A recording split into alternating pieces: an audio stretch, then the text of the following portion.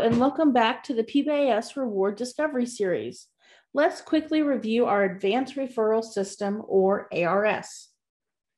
First, we're going to start off in the Groups tab here in the web portal. We're on that second tab on the left side, and most staff members will spend the majority of their time here. So this is a great place if you are looking to utilize that Advanced Referral System to start right here.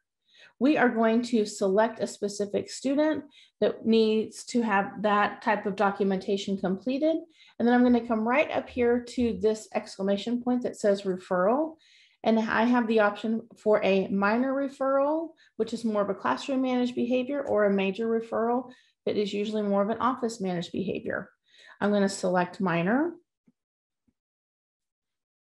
And once I bring this up, I can see other information that has been documented on this particular student.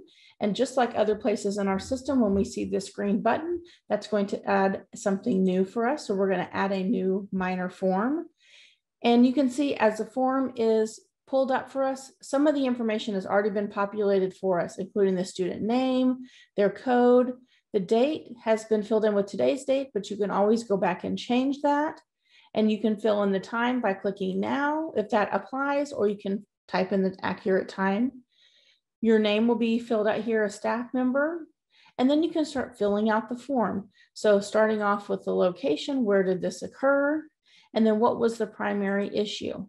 So if you select that from the list, and then we also have some options in our system of secondary issues, if that is something that your school decides to do. And then what other redirections that a staff member helped that student with? So you can select that. I'm going to go ahead and do 2 of those. And then what are the motivations for that student? Why did that behavior occur? Then at the bottom, we have a space for you to write in a description of the incident. An attached file can be included here if you need more information for this minor form. And then the save button can be selected for this documentation to be completed in the system. So that is a minor form. Next, let's look at a major form. That can also be done back in the groups page, but we're going to look at a different option, which is here in the referrals tab on the left-hand side. And once I select that, I can start a referral for a student. So I'm going to type their name in.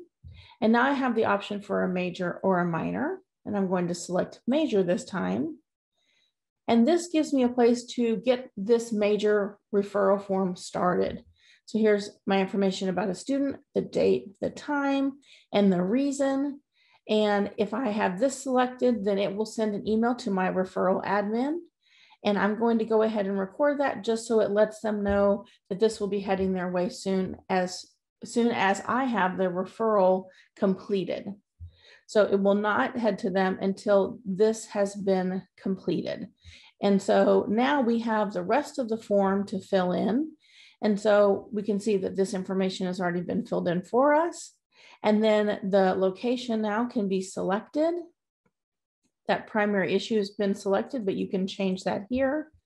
A secondary issue, redirections, possible motivation, description of the incident. Again, you have the option for attaching a file. You can save and leave this open right now, but once everything has been filled in, then you can easily submit that to the office and this button will turn blue.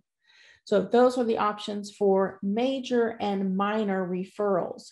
You can access both of those referrals in the Groups tab over here on the left-hand side, in the Referrals tab here on the left-hand side, and on your mobile device. So our Advanced Referral System is something that can be accessed in multiple places. Thank you so much for joining us today to review our Advanced Referral System. Come back next time to learn more about our social emotional learning from our Discovery series.